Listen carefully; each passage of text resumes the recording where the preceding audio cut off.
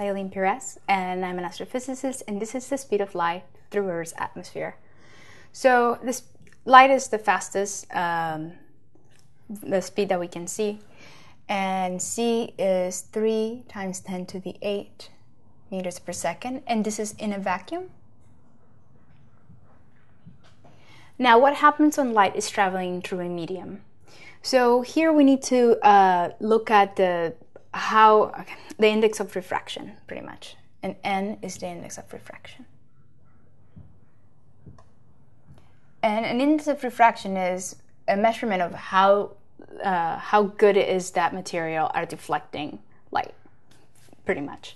So when you want to look at the velocity of something traveling through a medium, you can see velocity divided by the speed of light divided by the index of refraction. Now, since we know that light is the fastest thing that can travel, and we cannot divide by 0 either, n is restricted to being bigger, greater, or equal than 1. Now, with that being said, let's look at the Earth's atmosphere. For example, we have to look at the layers of the Earth's atmosphere. This index of refraction depends on temperature, on pressure, and several other things. So let's do one example of it, because Earth's atmosphere changes a lot and we don't have that kind of time. So let's look at what it is at, let's say, 0 degrees Celsius at 1 atm, which is pretty much a surface level, water level. And the index of refraction here is 1.003.